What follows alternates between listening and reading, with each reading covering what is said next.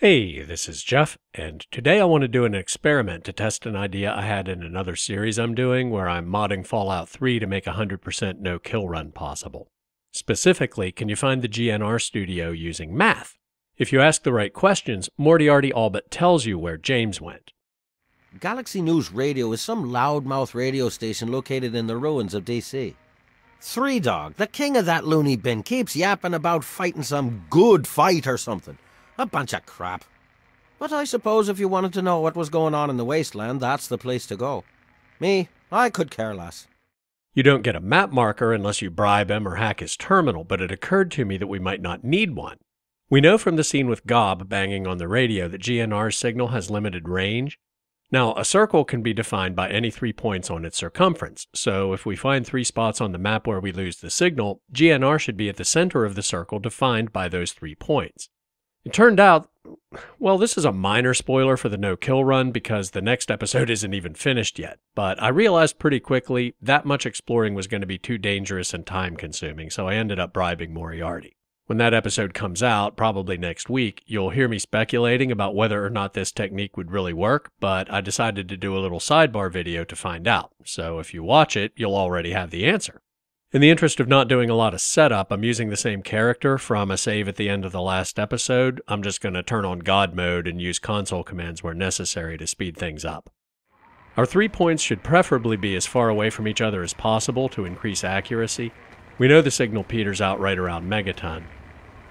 Yeah, right in front of the front gate, basically. So we can use the Megaton map marker as our first point.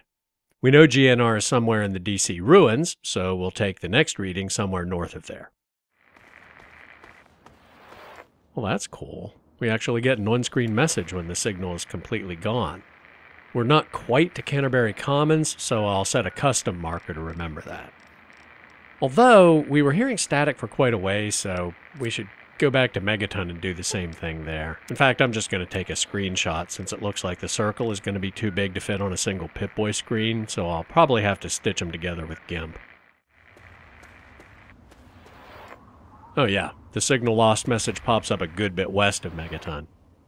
That's a lot more precise than me trying to tell if there's still a tiny bit of music there under the static. Take a screenshot and then find a point on the south of the map. Okay, this is way farther west than I was expecting it to be, just west of the Nuka-Cola plant. Take another screenshot, we'll stitch them together and see what we get. When I saw this, I laughed out loud because I'm an idiot.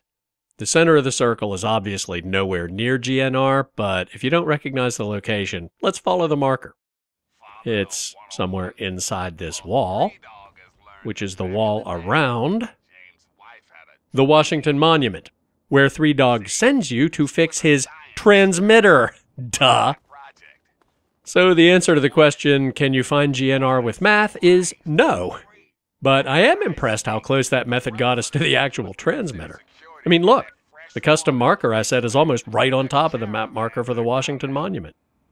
Anyway, that's it for now. Thanks for watching. Like, comment, subscribe, and I'll see you next time. Thanks for listening, children. This is 3 Dog, ow! And you're listening to Galaxy News Radio. We're Radio Free Wasteland, and we're here for you.